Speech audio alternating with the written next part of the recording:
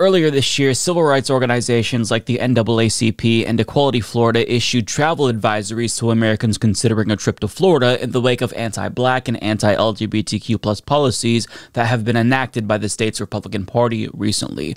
Now, it's gotten so bad that some people who live in Florida have decided to leave the state permanently. For example, the McKee family explained to CNN that they're leaving because they feel like they have no choice because they have a trans daughter who they want to protect.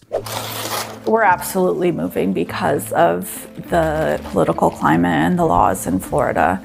We didn't want to move. When the Florida Board of Medicine started meeting and we realized that they were going to ban gender-affirming care for our kids, that we might need to leave because that is life-saving, essential medicine and treatment for our daughter. And that family is not alone, because the UCLA Williams Institute spoke to 106 parents specifically about the state's Don't Say Gay law and subsequent expansion, and this is what they found. In response to that law, quote, 40% of the sample said they would like to move out of Florida, 20% very much so, and 19% somewhat. An additional 15% felt mixed about moving, with 45% not wishing to move. Almost 11% said that they were very likely to move in the next 2 years, with an additional 6% saying that this was somewhat likely. Barriers to leaving included jobs, extended family, and the hassle of moving. See, and that's the thing right there. Even if you want to move, it is very difficult to do so, especially if you don't have the resources. But even if you have money, leaving behind your friends and your family and having to find a new job, that's just something that most people don't want to have to do unless they feel like they absolutely have to. But regardless, 11% of parents said that they were very likely to move within the next 2 years, specifically because of the state's anti-queer policies. Now, that is not an insignificant number, right? And this is a small sample size, but still, 11%. That's huge. And even though support for that law is largely partisan, even a small number of Republicans are saying that they're considering leaving the state as well. The Washington Examiner reports Abby Goldberg, the study's author, shared with the Washington Examiner that 53% of Democratic respondents had indicated that they had considered leaving the state, along with 40% of independents and 15% of Republicans. In contrast, 80% of Republicans said they have not considered leaving the state, along with 33% of Democrats and 40% of independents. And to be clear, the Washington Examiner is a right-wing rag, but if they're reporting these numbers and they're not trying to hide it, that goes to show you how bad the situation is in Florida, right? It doesn't make any member of the GOP look good. And any sane political party would take that as a sign that their policies have been a colossal failure. But not the GOP, because they're not a sane party.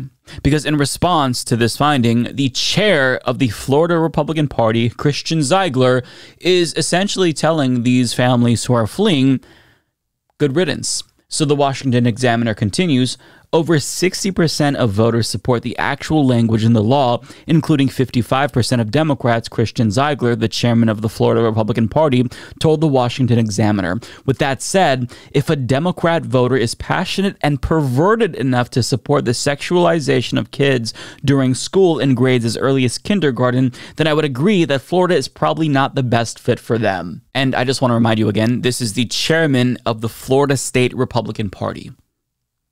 And when he says that these parents support the sexualization of kids, it's just kids finding out that queer people exist, that their teacher might be trans or gay. That's it. Nobody's trying to teach their children to be gay. That's not how it works, first of all. But that's not happening, right? And he's calling these families who are having to flee or wanting to flee perverted, and accusing them of supporting the sexualization of children when he knows that that's not what they support. But there's a reason why so-called anti-groomer Republicans always resort to hyperbole and smears and never engage with the real criticisms. It's because their arguments only sound compelling if you lie to get people to support them and use straw man arguments against their opponents. But in response to this Williams Institute study making them look bad from a policy standpoint, he tried to spin this and went on the offensive against Democrats, sharing an interview that he did with CBS Miami, where he says that it's actually, quote, sane voters who are fleeing the Democratic Party. Oh, okay. And they're the ones hurting because their, quote, vile support for indoctrination indoctrination, sexualization, and mutilation of our children. I don't know about you, but that sounds like cope to me. You know, if these families want to flee, let them flee. But really, who's being fleed from is the Democratic Party. Voters are fleeing from them, see? Now, he also went on to argue in that clip that the Democratic Party is in shambles because they don't support the same draconian and fascistic policies that the Republican Party supports. And he's referring specifically to the state Democratic Party, but let's watch. Their problem is their radical agenda that they're trying to sell to Floridians, that Floridians aren't just rejecting, they are fleeing from. And you were seeing this mass exodus from the Democrat Party where people are registering as sometimes as independents, and then eventually they become Republicans, or they're jumping right over to the Republican side, because this is not the Democrat Party of their grandparents, of JFK. They don't even recognize it. A lot of Democrats don't even recognize their party today with just how radical it has become. Listen, I will never defend the Florida State Democratic Party because they are terrible. They're terrible for different reasons, but they just don't care about winning, it seems. Having said that, though, I mean, he's very obviously deflecting. I feel like everyone can see that. Imagine if the shoe were on the other foot. Imagine if a large percentage of residents in Florida were or wanted to flee the state as a direct result of the Democratic Party's policies. And to make matters worse, the leader of the state Democratic Party came out and said, well, good riddance, let them leave. They're perverts.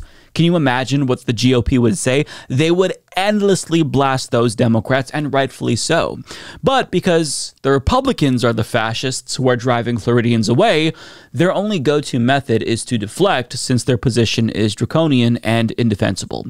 But ironically, as the state GOP chair bids good riddance to residents, the state itself and specific travel boards in the state are trying to advertise themselves as a safe place for LGBTQ plus people so they can keep raking in that sweet tourist cash. Pink News explains, a 60-second audio clip from Visit Orlando was broadcasted on iHeartRadio channels, including Pride Radio, reassuring listeners that the city is ready to welcome you just as you are.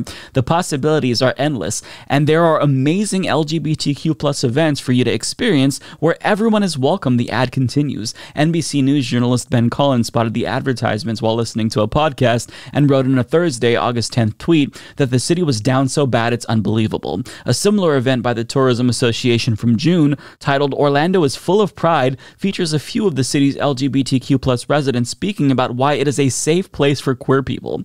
One person who speaks in the video ad says, the way our city is set up, there are so many pockets of multicultural groups. The Florida city relies heavily on tourism due to its many theme parks, including Disney World and Universal Studios. Despite this, a report from Spectrum News found that tourism had decreased by 3.5% in the 12 months from April 2022 to April 2023. Yikes. Now, there is a couple of caveats here. To be fair, specifically trying to attract queer tourists isn't necessarily a new phenomenon, since cities have been trying to market to queer people as inclusive since before the travel advisories were put in place. And furthermore, you can't necessarily say that correlation equals causation. You know, you can't prove definitively that this small decrease in tourism is the direct result of these travel advisories or queer people and their allies choosing to not visit. But it's not unreasonable to deduce that it has something to do with it, right? Given the current political climate. But nonetheless, we'll just have to wait and see if this trend continues, because the state has reported high numbers in early 2023, and 2022 was a record year for tourism in Florida, but that came after the peak of the pandemic where they experienced record lows. But I mean, the expansion of the Don't Say Gay law and adult gender affirming care ban and bathroom bills didn't get codified until after that number was released, where they said they're doing great. So I mean, I don't know. We'll have to wait and see. Right? We don't know for sure how this will affect tourism, but I hope it does. I hope it hurts them, right? Because despite them trying to market to queer people, the state's lawmakers have made it abundantly clear that you are not welcome in their state if you are a queer person or a queer ally, right? So by traveling there, you are supporting their bigotry with your money, right? This is the bigotry capital of the country, and their laws don't just affect Floridians. These laws are being exported to other states. I mean, how many more states have implemented a Don't Say Gay law after Florida did it, right? So they're leading the way in this crusade against LGBTQ plus people. So if you don't go there. I understand if you have family there and whatnot. But I mean, if you live in Florida, however, and you don't have a choice, then I mean, you have my deepest sympathies, because if you are a queer person or just a good person, like, it's not just about being gay or straight or trans or cis. If you're just a good person, you should want to get as far away from this hellhole as you possibly can. But I understand that that's easier said than done, because again, moving from your home is very, very difficult. But if you can choose to not travel there, then don't, because this state doesn't deserve your money. Woke mob. Woke mob. Woke ideology. Woke ideology. Woke ideology. Woke ideology. Woke ideology. Woke test. Woke ideology. Woke Olympics. Woke ideology. Woke ideology. Woke ideology. Woke ideology. Woke ideology. Woke ideology. Woke ideology. Weaponized wokery. Woke ideology.